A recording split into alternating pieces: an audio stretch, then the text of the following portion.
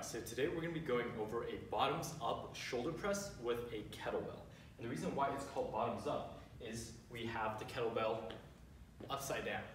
So, because the kettlebell is upside down and all the weight is on top, we're going to have to make sure we have a nice and firm grip to reduce as much wobbling as possible. So we're going to hold this right here. Elbow is going to be nice in front of your shoulder and we're going to press up into the ceiling. Now we're not going to keep this kettlebell right next to your face. We're going to hold it out straight with the forearm right here. Firm grip, drive up towards the ceiling. As we do this, we're going to be nice and engaged in our core. We don't want too much movement with our upper body as well. And then our lower body is going to stay nice and still.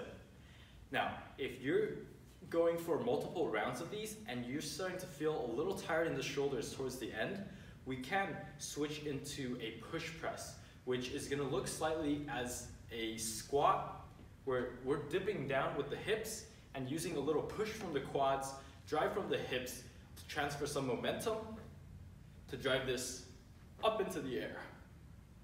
However, we want to avoid doing that for the first few reps and let our shoulders and arms take the load of the force there. So that is our kettlebell bottoms up press.